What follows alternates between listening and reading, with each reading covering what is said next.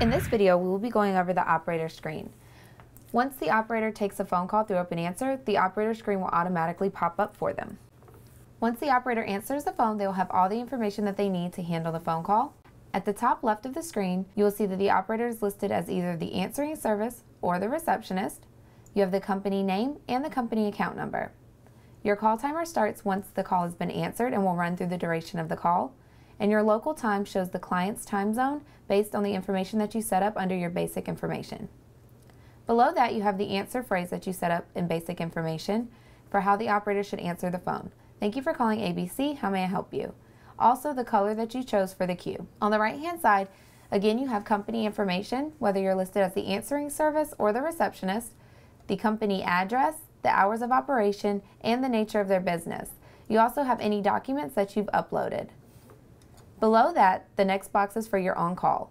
The on-call that's listed here is the current on-call for the date and time of which the call has been taken.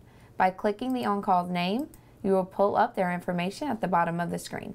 You can click here in the Click Here to see all lists, and you will pull up both current, future, and expired lists, or you can select the All button, and this will show all of the on-calls and the dates and times that they will be active. On the left-hand side of your screen, you have your call types. Depending on which call type you select, you'll see that all of your information that you have the operator collecting can change, and the instruction. For the requested staff call type, you have a little bit different instructions for how you handle the call. The operator will first collect the caller information based on the prompts that are selected. For any boxes that have the dark outline around them, this will be a drop-down. They simply have to hit the down arrow and a drop-down list will fill for them. By selecting that and hitting tab, you now have your section populated. For your street addresses, which is powered by Google, you'll be able to enter the beginning of the address, and they can select when it will autofill your street address and your city, state, and zip code. You then move on to your instructions, transfer to requested staff. For the requested staff call type, you'll first have to pick your employee at the bottom of the screen. Anytime you select one of the boxes to the right, you'll get a check mark next to it knowing that you've completed that step. You will then choose your employee and then choose the instruction. This one is to transfer, so you'll select the phone button, and all transfers are done through OpenAnswer, which will be covered in a later video. If you have to come back to gather additional instructions, you will simply enter it here,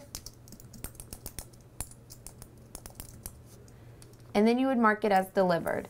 Once you mark it as delivered, this will be removed from your operator screen and you will no longer be on this active call. At the bottom, you can add notes to an account by selecting Add Note. This will be a test note, and you can select Make It Visible on the operator screen. You could choose whether it's to the left, the center, or the right, and the background color.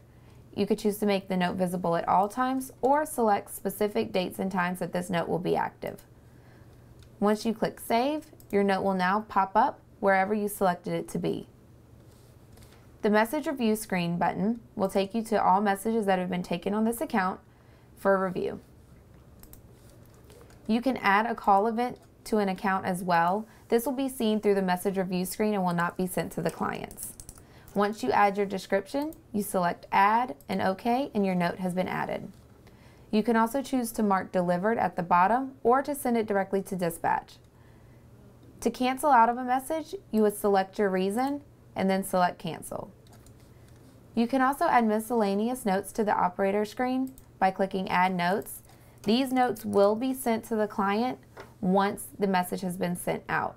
If the operator takes the call again while they're on the operator screen before the message has been delivered, a note will pop up for them. This note will let them know that another call is coming in. Would you like to close the current window? This, of course, is not something that they should do if they have not delivered the message or sent the message out. So we'll select No here and finish sending our message out. If your operator accidentally cancels out of a message before it has been sent out, they can repopulate it through the welcome screen under Recent Calls. If the message has been delivered, they will not be able to repop.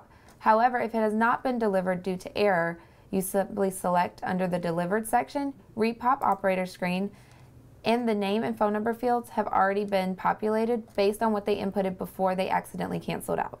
That's all for this video. Thank you for watching.